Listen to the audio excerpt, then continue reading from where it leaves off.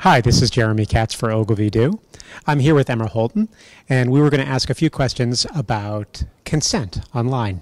Thank you for joining us today. Thank you for having me. You had a terrible thing happen to you. You spoke about it just now as violation of consent. What place does consent have in an environment like the web these days? Not a big enough place, I think. I think that we talk about privacy all the time, but we tend to talk about privacy as a way we define certain types of information. We talk about, nude pictures is private, or maybe your address is private. But I think we need to shift the discussion completely and talk about consent. I think every individual should have a right to consent in terms of every type of material about them that is digitized. So I think consent is hopefully the new buzzword online. You took a radical action of your own to take back consent.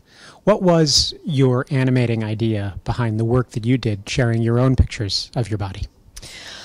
I felt that the discussion that was had in terms of revenge porn or non-consensual pornography was off. I think the focus was way too much on the nature of the pictures. People were talking about nudity, about selfie generation, about narcissism, and blah, blah, blah.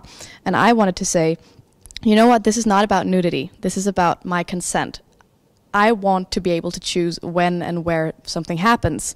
And when I don't have that choice, that is a violation, and it doesn't matter what type of material it is. So it was a way to show, this is not about my breasts. It's about my personal choice, and that was taken away from me, and that is the nature of the violation. Do you feel that it's possible to have a society in which digital compassion and consent can come back in, or are we past that?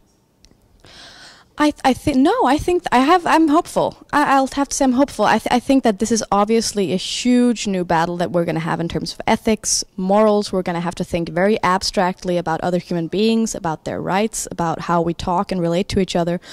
But I'm pretty hopeful for human beings. I think we've overcome tremendous things in these past couple of thousand years, and I think that we can get better at this, but it'll take a lot of learning, and it'll take a lot of new ways of thinking about how we relate through the screen. And I think it should be part of, basic education that when you write a comment, it is an utterance in the real world. And that is a new discussion that we have to have. You mentioned on the panel that an unregulated internet, and then you went on to talk about all the ways in which that was terrifying.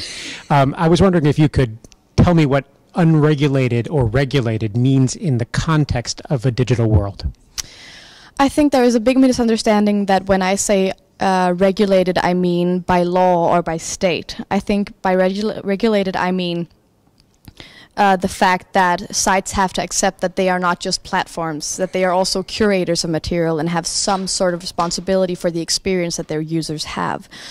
I think there is a huge possibility for doing more in taking seriously what oppression means in an internet world and what kind of reality a user is meeting in an internet world. And I think that sites have to realize now that they have a responsibility.